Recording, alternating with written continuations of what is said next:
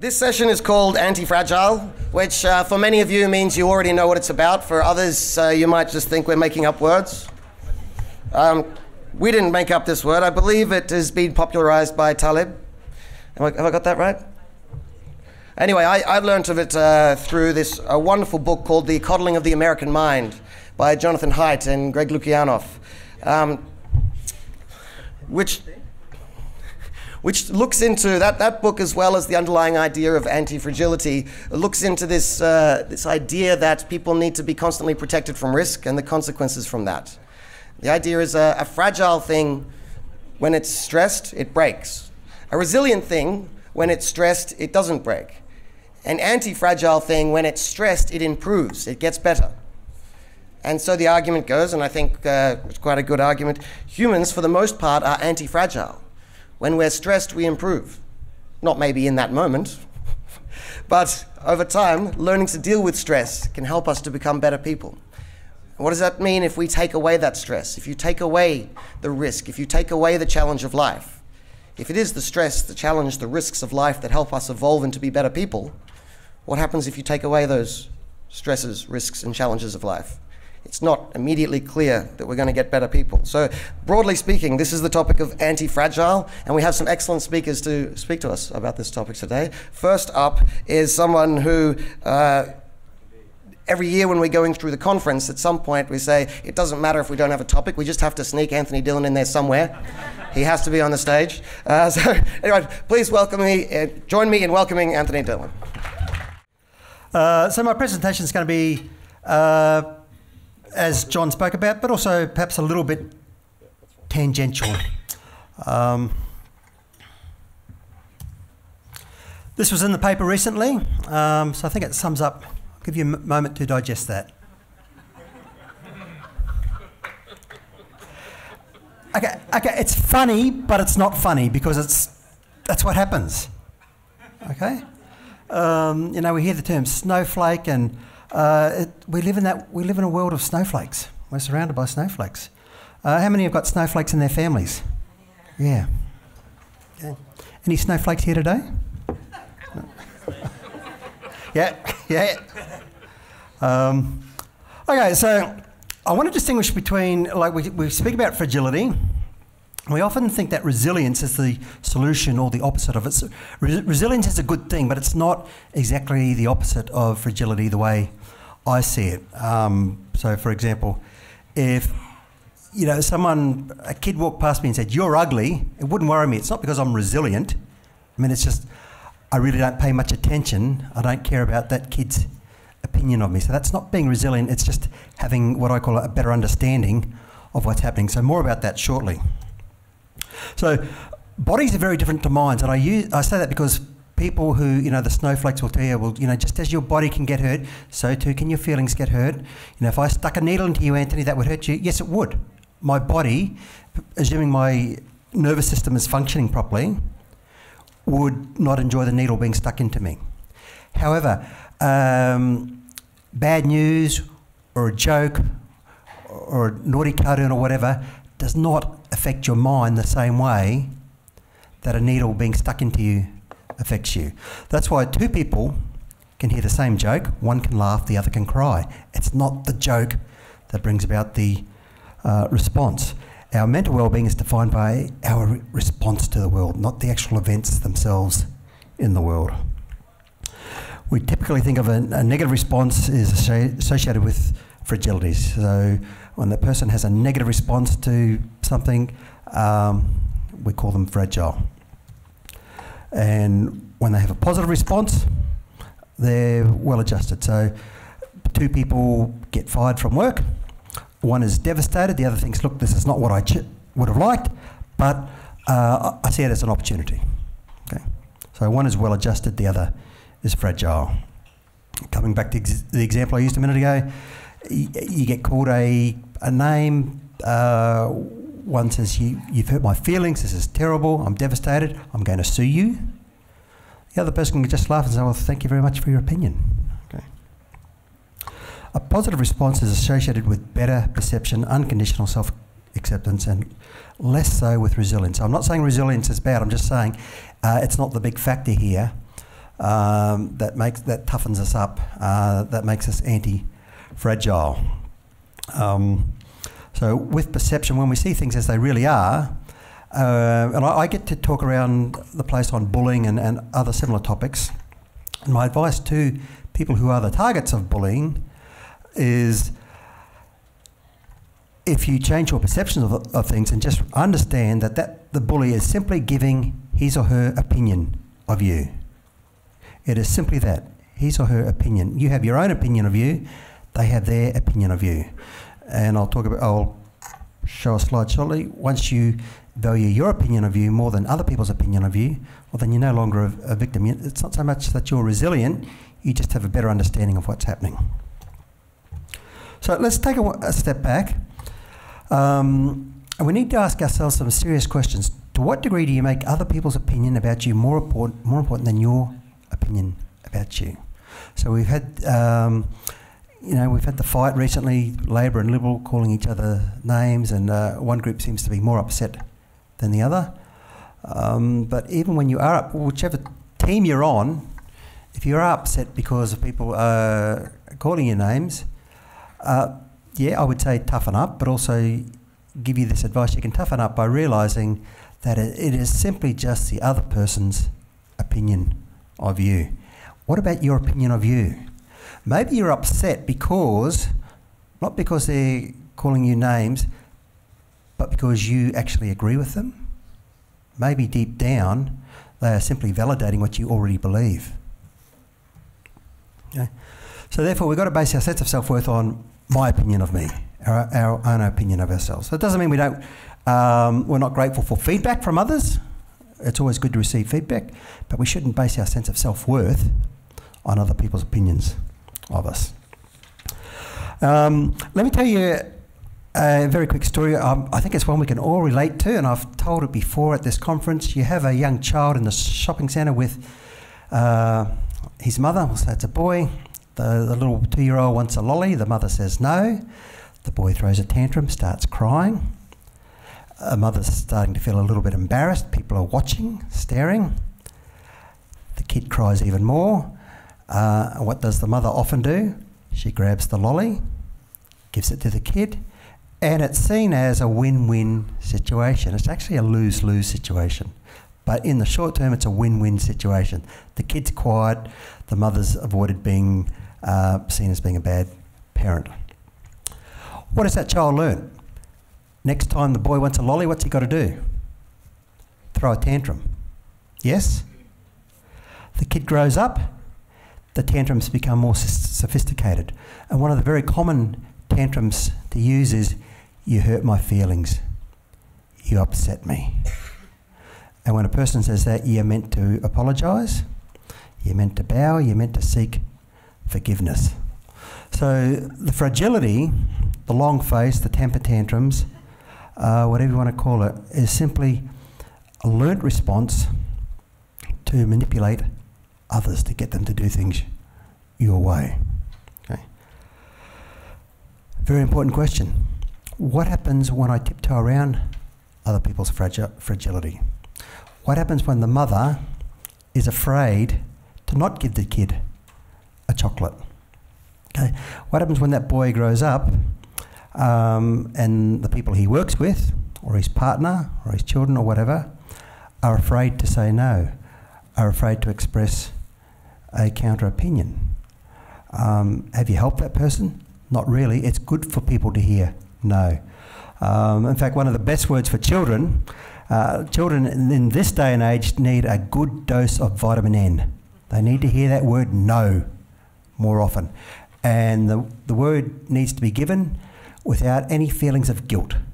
Just a simple no, because I said so. As simple as that. Instead, kids seem to get, the Xbox and medications and all that sort of thing, simply because we've relaxed or compromised our use of vitamin N. Okay. I often, in presentations like this, give you a minute to... Callum, this resonates with you, mate? Yeah. And who knows Callum? Callum's the ugly one sitting next to the beautiful woman. Yeah? Well, Peter felt. So in presentations like this, I've been doing it for a few years now, and I usually talk about Bill Leak or present one of his cartoons, not because he's left us, because they were always so relevant to the sorts of things I talk about. So it is a way of me giving an honour to our great mate Bill Leak. But the cartoon speaks for itself. You've got a judge there. People see the signs and they sometimes miss seeing that it's, legal people, legals there, the judge, because we know that we live in an age where someone just has to say, you've hurt my feelings, I'm upset, how could you do this to me, how could you say that, and you could end up in court. Okay, it's become that serious. So this is what happens when you reward that inappropriate behaviour. When you reward any behaviour, behaviour rewarded is behaviour reinforced. Okay, so you're not doing anyone a favour. You're not doing the little kid a favour when you give him the lolly. You're not doing anyone a favour when you tiptoe around them. From a very early young age, I've told this story before. My daughter learnt when she threw a tantrum, it didn't work. I used to say, darling, is that the loudest you can cry? Cry really loud for me. Cry so everyone can hear you. She gave it up very quickly, and she's a great kid today. Now, often in presentations like this, I'm expected or asked to talk about Aboriginal issues. So I thought I would just give an application to what we're talking about to Aboriginal issues, simply because it's expected, and there's also good value. There's good value in itself, I think, because as I keep saying, as I've said many times before here, Aboriginal affairs is everyone's business. Okay, so every white person here has just as much right as I do, or Warren Mundine, or Jacinta Price, and they would agree with me. You have just as much right to talk about Aboriginal affairs as what they do as well. But, thank you. But keep it. If that's all you got, just keep it. And, I think this is going to be a relevant, well, it's always relevant, but we've got the ministers are going to be announced very soon, and there may or may not be an Aboriginal minister. And if there is, that's great, because it would probably be Ken White, who I think is a good fellow. And if it's not, you're going to have all the blacktivists yelling out, saying, we don't have a voice. Well, you do have a voice. Anyway, back on topic. So what are the things that these blacktivists are upset about? What are they fragile about? Australia Day. We are without a voice. No, you're not. Well, if you see yourself as us and them, well then yes, you're without a voice. But if it's just us, well then you do have a voice. A claim I hear very often, racism runs so deep in this country. No, it doesn't.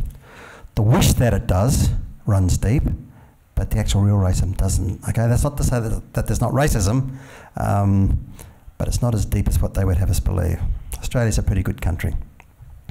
Even in 2019, there's cries that the Aboriginal people are suffering from colonisation. So here in this group, we see a lot of fragility.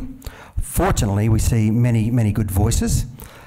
Strong people, I've already mentioned them. We had a keynote speaker the other night, one of the strongest voices, who are showing you that with Aboriginal people, you don't have to tiptoe around them. Having said that, use discretion, and sometimes it's best, just shut up, just let it go. If you're at a conference or at a university or whatever, and the local elder tells you how terrible colonisation is, whatever, use your wisdom and just ask yourself, is it worth challenging this person? It might be best just to shut up and move on.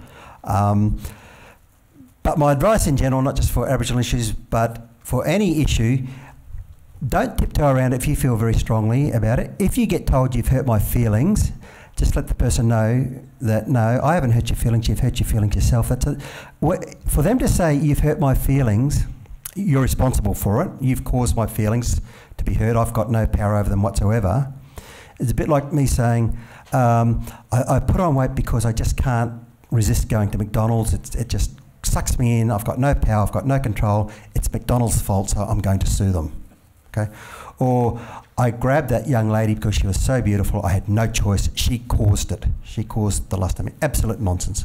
We do have control, we're not fragile. We, for far too long, we live in a society, Section 18, etc., where we have been taught the myth that people are fragile and delicate and we've got to tiptoe around them, and that helps nobody. Thank you.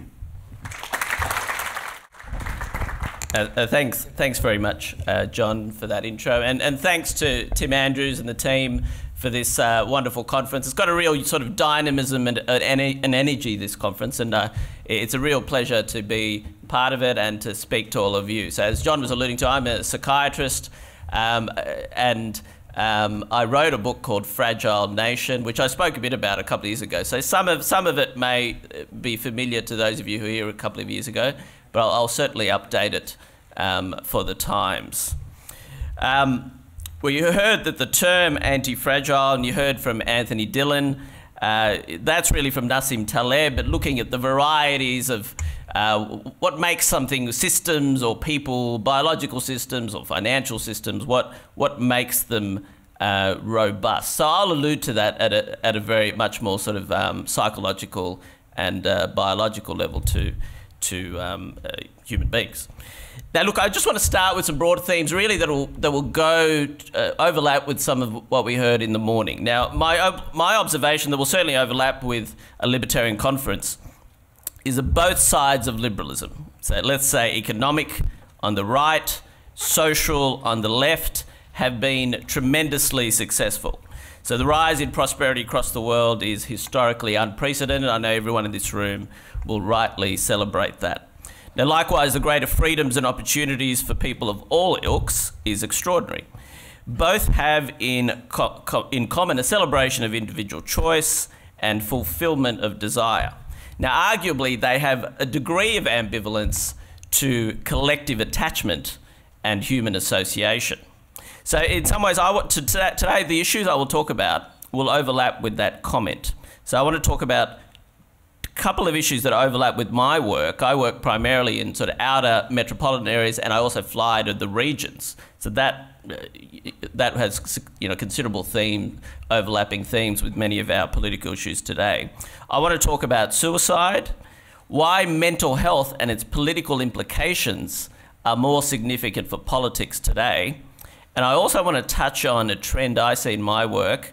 And we heard in the morning Sam Crosby allude to Mark Latham. He's also alluded to it. Just this trend of white flight as well. It's something I see, and I think it touches on some of these themes. So all of these are linked to the challenge of retaining attachments and belonging. Now, I also want to touch on just Tom Switzer and Sam Crosby's session. Now, I would argue, whilst on one level the verbal fisticuffs, if you like, in the election campaign was a lot about tax and it was a lot about economics, I would argue at a more primitive level there was something more. And this is where I do think there are some overlaps with what happened in the United States with Trump. One of the most interesting analysis I saw of the Trump, and I saw it months later, but it was written weeks later, was by a Russian philosopher. His name's Mikhail Remezov. And not someone I'd heard before, but apparently he's quite influential with sort of Putin.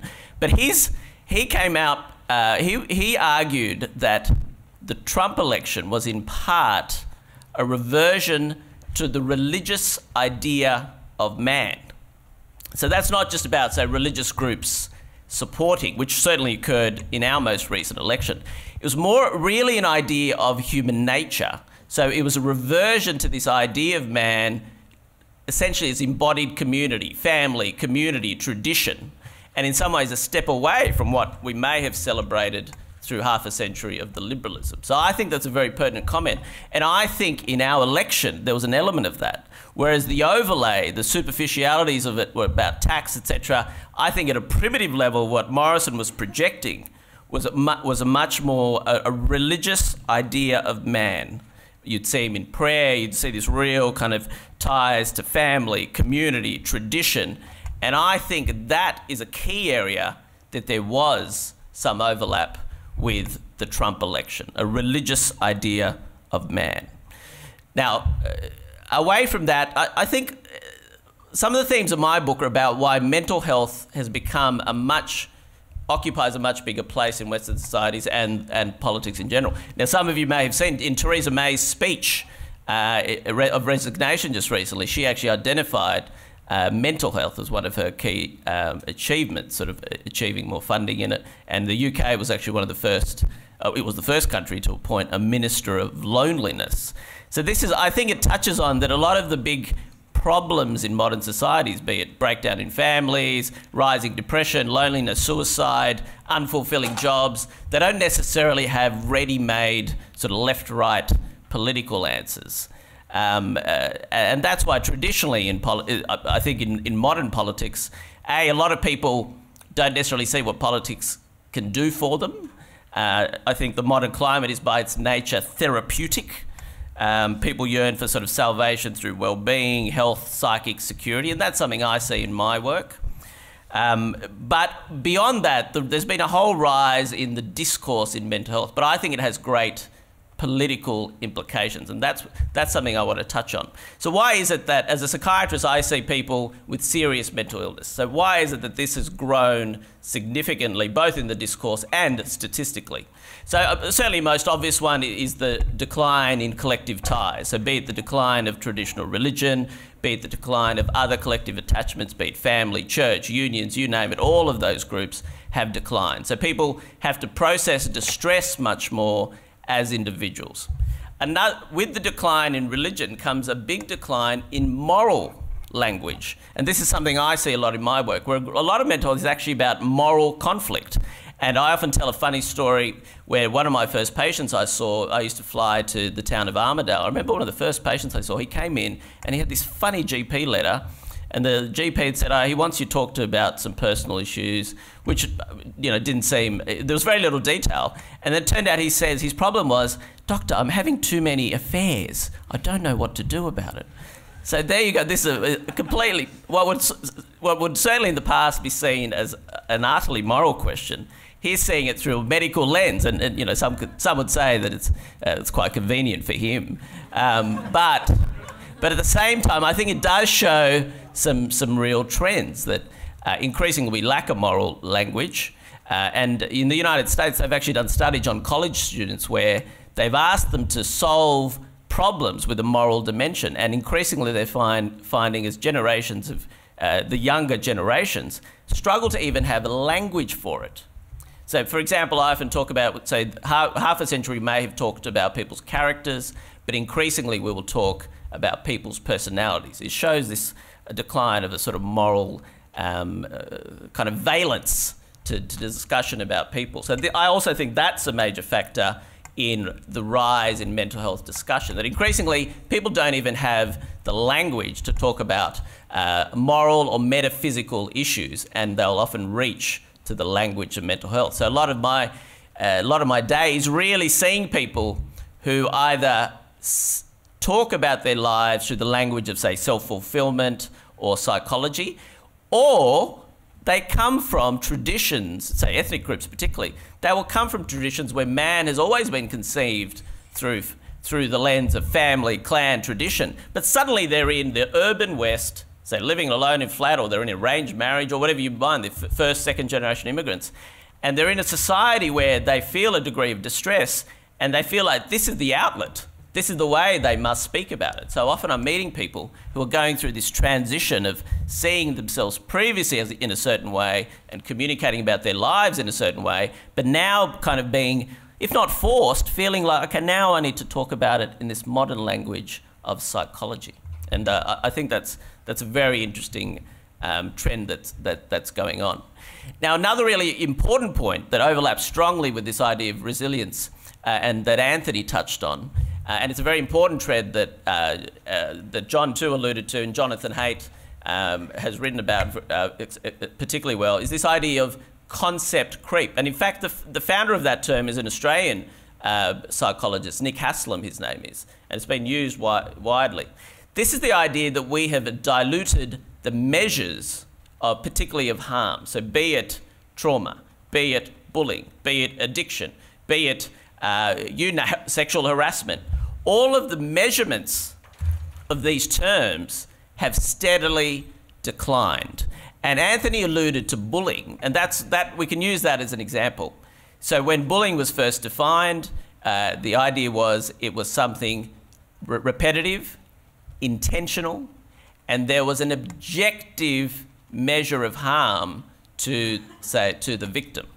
Whereas steadily now, it's increasingly become far more subjective measure, and increasingly there's been an elevation of perceptions.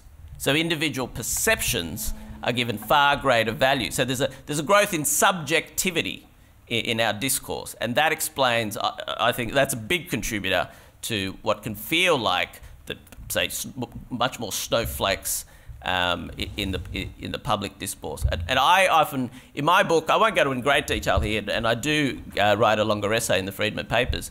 I think one of the great contributors to this is the diagnosis of post-traumatic stress disorder, which came about in the Vietnam War.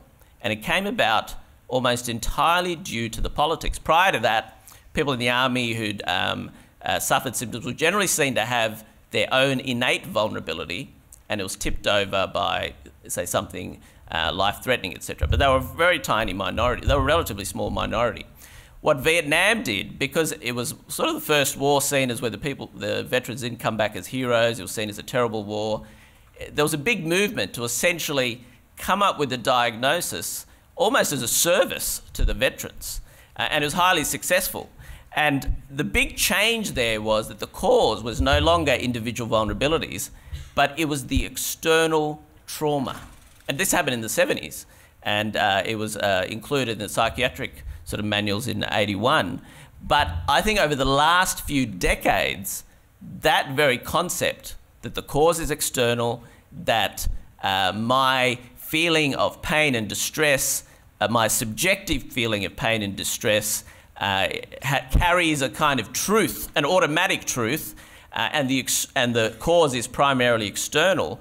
I think that came about through the diagnosis of post-traumatic stress disorder, but has filtered throughout our culture.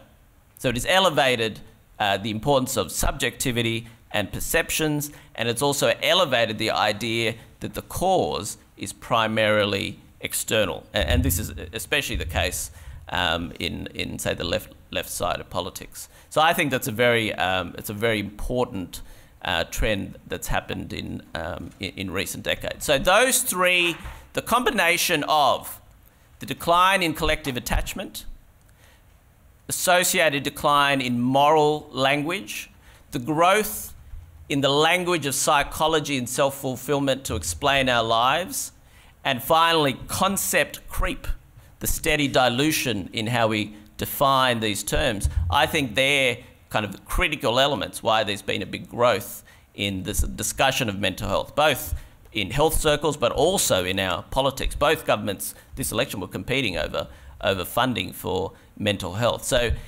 whenever you hear the term mental health, take it, not necessarily, I don't necessarily mean disregard it, but it's a term that is acquiring a much bigger mantle, and it's partly because we're losing the language to discuss a whole range of things. Increasingly, it's the way people conceptualize suffering because they're lacking a language to talk about it in other ways. So with that in mind, I think that's where mental health has wider implications because it informs our view of human nature, especially the limits of our resilience, free will, nature of responsibility. Its definitions also carry importance in the disability and legal sectors. And I would argue, certainly from my point of view, and partly what interests me greatly about politics, the big disruptions we're having across the world, especially the Western world in politics, underneath it, because the traditional authority, be it religion, church, all the institutions of trust and authority are in decay or they're contested. Almost everything is contested at the moment. Underneath it all, I would argue to you, are deeper ideas of what constitutes human nature, and that's really what the big political debates at a primitive level are often about. And I think that's potentially a challenge to libertarians because I think underneath liberalism is an idea that the essence of man is kind of freedom personified and self-fulfillment and self-definition. Now, there's truth in all of those, all the different elements of politics about what human nature constitutes. But I think some of the blowback we're seeing are reversions to a more traditional ideas of human nature. I think suicide too. Oh shit! Okay, sorry. The stop sign's going. All right. Okay. I think I've completely underestimated the time. But look, there might be more time in the questions. Suicide, I think, highlights the limits of liberalism. It's the dark endpoint of the prioritisation of individual autonomy, and it potentially exposes the weakness of a political system that doesn't really constitute guidance about what constitutes a good life. Nor does it provide a strong basis for collective purpose, leaving a gap to be filled by the politics of dignity and identity. And I think that's one of the big challenges for Western societies. Can we build a stronger sense of collective identity and collective purpose when we've essentially had half a century, very successfully, of the two liberalisms that have prioritised individual autonomy but deprioritise collective attachment? I'll stop it there. It's lovely to be here. Thank you. I've come to, I think this is my third conference, and there's a few times I've heard authors saying, you know, libertarians don't buy enough political books. And that may be so, but I do know that libertarians do want good books for their children. And so political books, or blatant political books for children, used to be taboo, but not anymore. So, we go all right? Oh, excuse me. So blatant political books for children used to be taboo, but not anymore. And it's quite interesting, kind of referring back to my other panelists, the language that is now coming through in the children's books and the quality in terms of getting children ready for the adult world is currently at an all-time low, and that's what I'd like to talk to you about today, and about the way our libraries are dealing with this. And so, oh, one moment, where's my, yeah. Where's my clicker? Where's my presentation? Yeah, no, there's nothing up there. No, I'm asking him to. Oh, there's nothing up there. Sorry about this.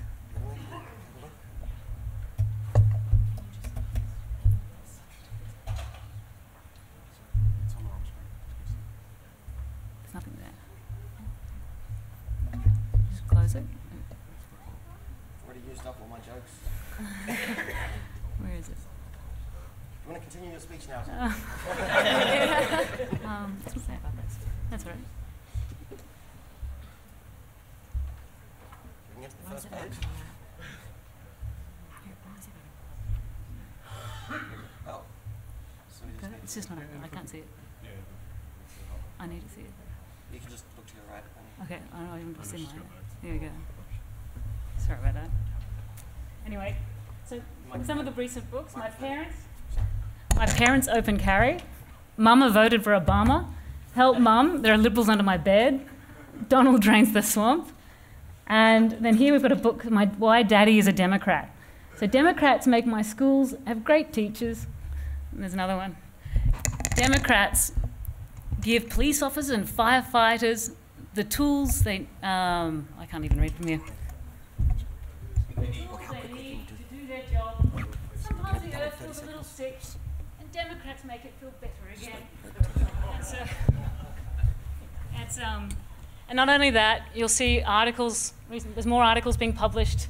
In the Atlantic recently published a book about the radicalisation of bedtime stories, and you'll see more articles in the Guardian about A is for activism, exploring the role of children's books and politics.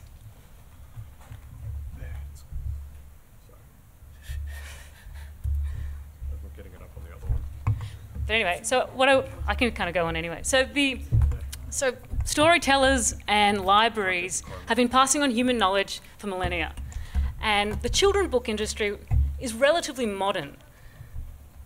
And it's an interesting industry because the intended, the children, are totally absent. Children are dependent on adults to write, publish, buy, and read books to them. Children are not involved in the feedback loop. And so it's interesting because children's books actually end up telling us more about adults than they do about children.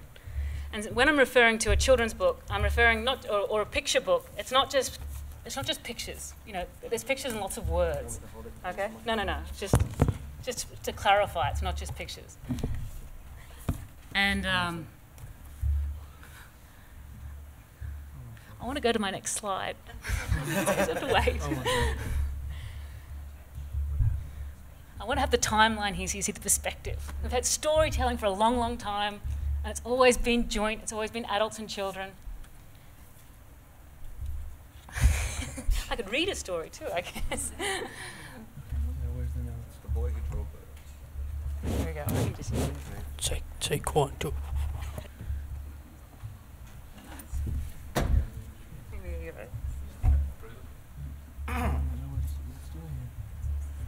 No worries. I can use this. So you've got notes on there, so you can just have the slides there? Yeah. Go back to what Let's I do did that. before then, slides now.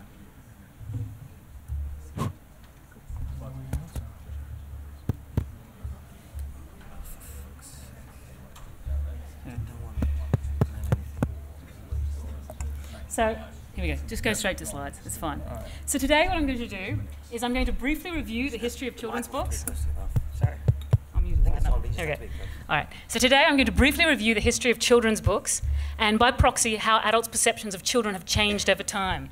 Then I want to describe the quality of children's book collections at our public libraries. And finally, I'd like to discuss changes the public can push for in our local libraries without resorting to central control. So Australia has 1,408 libraries. They come under local government and they cost over $1.2 billion annually.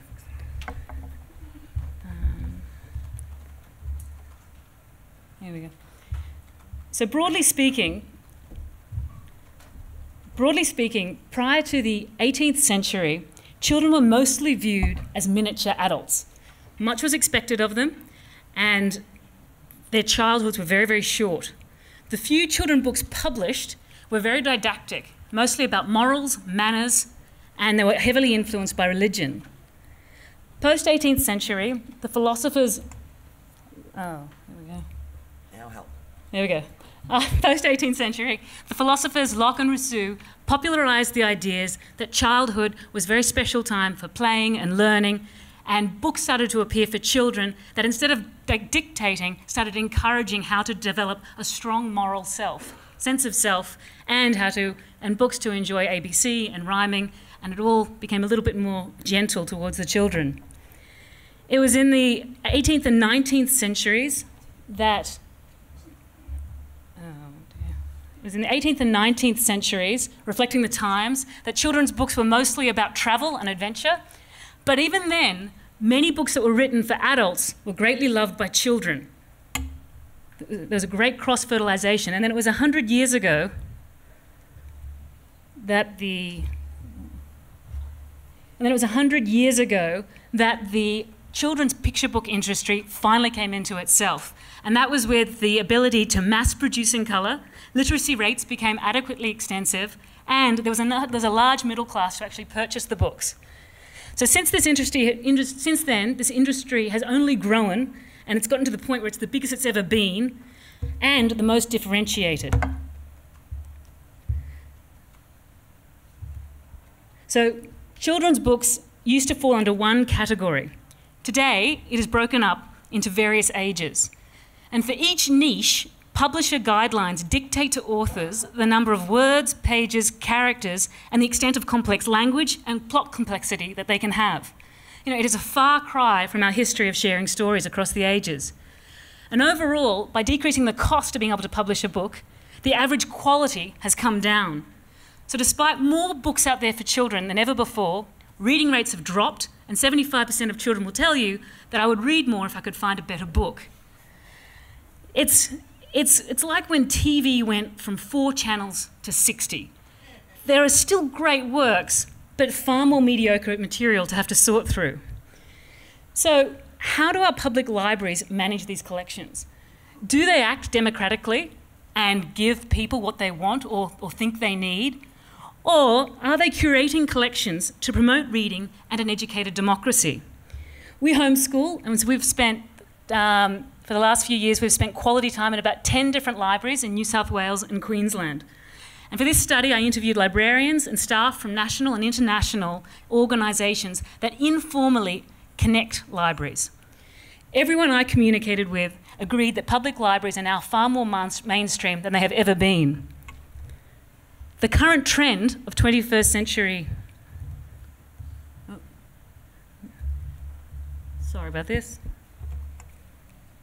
I'm changing. I'm changing. There we go. Just tell her. There we go. So the current trend for 21st century libraries is to have a bookstore-style collection with a coffee shop vibe. And overall, less books to make more space for digital endeavours and creative purposes or maker spaces.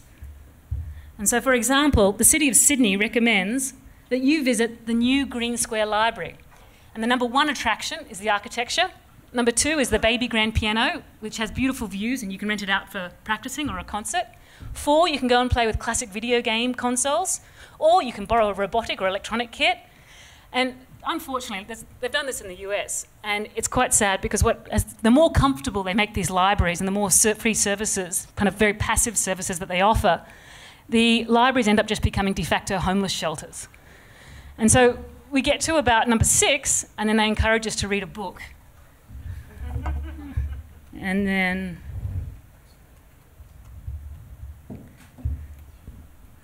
So,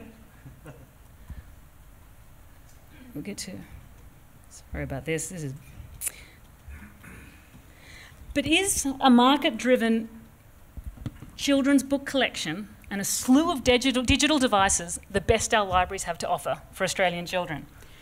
Given our understanding of how critical early experiences are for children's brains and the role of sharing stories in human history, stewards of our libraries should be practicing the precautionary principle. Much evidence-based research, including elegant fMRI studies, show that reading aloud and storytelling to your children under 5 is correlated with cognitive advantages in relationship, academic and career success, as well as longevity and staying out of jail. But it is not just about reading any book. The key is for both parties to enjoy reading a wide variety of quality material. But if you were to go into a children's section at the library today, you would find out that all the children's picture books are organised in tubs, and they're organised by the author's surname. So they may as well be sorted by size or colour. The first lesson a child gets when they go to the library, endorsed by the parent and the librarian, is to judge a book by its cover. And this is a rule every adult will attempt to unteach the child for the rest of their education. Concerning the picture books themselves, most are fiction and fall under the category whimsical or absurd. There are many formulaic books with talking animals and many redos of old stories. The language can be very emotive and extreme. You know, I hate everybody, and I feel terrible, and I'm so anxious, and I'm so scared, and I'm really, really scared about this, and I don't want to go up on the stage. And then the other thing is, I'm so bored. And unfortunately, as most religions knew when they were writing their religious texts, the children repeat these lines verbatim. The passive adult tone toward children today seems to be a mix of condescending and pandering, which is similar to what my other colleagues said today. Yet we know in the first year a baby's brain doubles in size, and by 2, the sensitive period for language and other higher cognitive function peaks. Adults need to raise their expectations. The language children hear and learn is what they are exposed to. Reading from a variety of sources, poetry, rhymes, science and history, expands their vocabulary. Each word doesn't have to be understood. What is being absorbed and becoming familiar is the sound of a well-structured sentence, jargon, cadence, tone, rhythm and inflection. Just so long as the reader is invested in the material and the child is not being spoken down to. To quote our well-renowned author, Mem Fox, many picture books are filled to the brim with cutesy pie sentiment or are about nothing at all. When it comes down to it, we turn the last page and think, well, so what? A so what book will put kids off books and reading altogether. When an adult enjoys reading, their voice and their character change. You know, a mask drops and children see another side to a parent or carer. They share an adventure that sparks new conversations and discussions. And the broader the material, the broader the conversations. Good books explore the dirty corners of life as well as the dazzling lights. And what better way for your child to learn something about the harder sides of life than while safely snuggled on your lap with you ready to talk them through it? Storytelling and books have always played a role in preparing students and children for life, allowing them to experience vicariously troubled realities like their own and different to theirs, and to feel emotions, to empathise, and to make judgments. So, where does that leave our library system? Libraries are in the midst of an identity crisis, and librarians are open to feedback, and they show a great willingness to engage and meet the needs of their local communities. Though it is worth keeping in mind, libraries have prime real estate, they have credibility, and they have big budgets. And so they naturally attract non-profits, consultants, businesses, and people who want to tap into those budgets and seek influence. Therefore, the public need to do more than just tell the librarians what they want, but ask the librarians for the data that justifies some of the major changes that they're now implementing. And we need to be able to remind the librarians of their strengths in the principles of data organisation, classification, and books. Encourage them to readdress their principles with up-to-date research to meet the needs of young people. This is easy to say, but what does it look like? So firstly,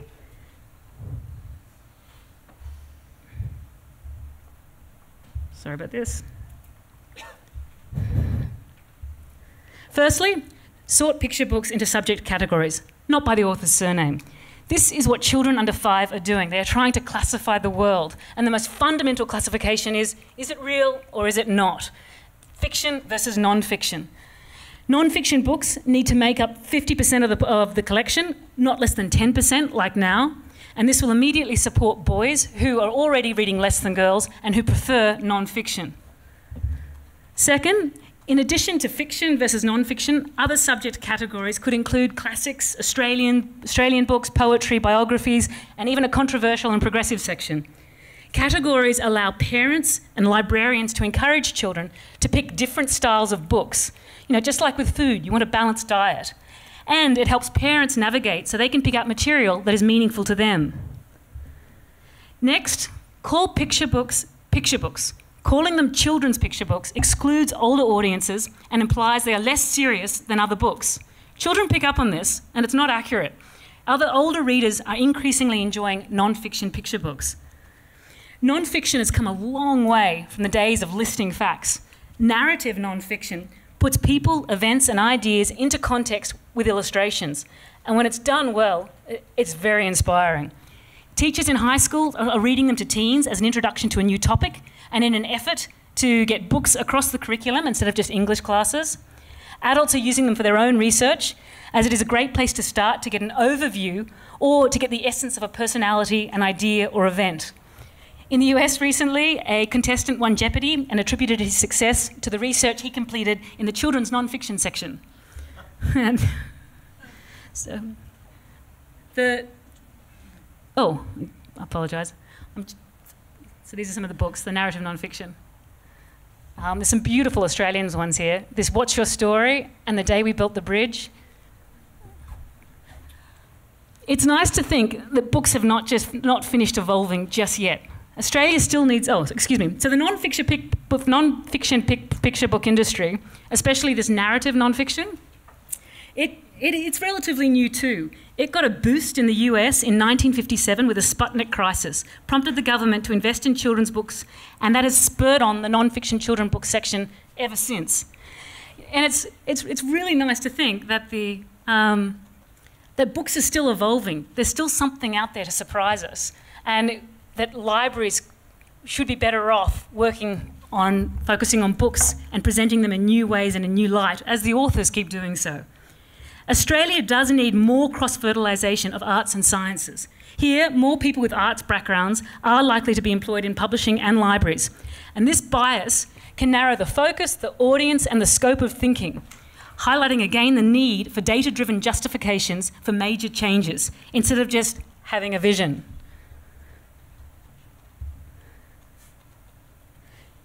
Regarding embracing all that is digital, there is no justification for any digital devices in the children's section at all at the library. Programmers in Silicon Valley are not giving digital devices to their children. And efforts to teach programming with games and small robots, this is what's happening at the moment. Again, there is no evidence that any of these work. There's plenty of our children out there who play with Lego, and we still don't have enough engineers. Sadly, librarians are coming across as salespeople when they push children away from books to these gimmicks. And they're getting hoodwinked into buying these things, and the salespeople won't stop coming. Lastly, where's it? So children don't need any coaxing or any help to get onto computers. That will happen naturally. Too naturally. So lastly, the librarian's commitment to decreasing the number of physical books, again, cannot be justified for children. Online book catalogues are a chore, and 79% of children say they want to read print books. Children learn best with their hands, and reading a physical book engages all 5 senses. By the same token, parents need to model reading, a love of reading. But if an adult is on a digital device, the child has no idea what they are doing. So adults and children have shared stories for all of human history. And when it comes to reading, don't underestimate your children and don't underestimate your books. And don't settle for poor books. Read widely and boldly with them. It is an easy activity, it benefits the brain, and it will seed a lifetime of conversations and intimate moments. And be sure to engage with your librarians and ask for data-driven justifications for any changes that they are currently making.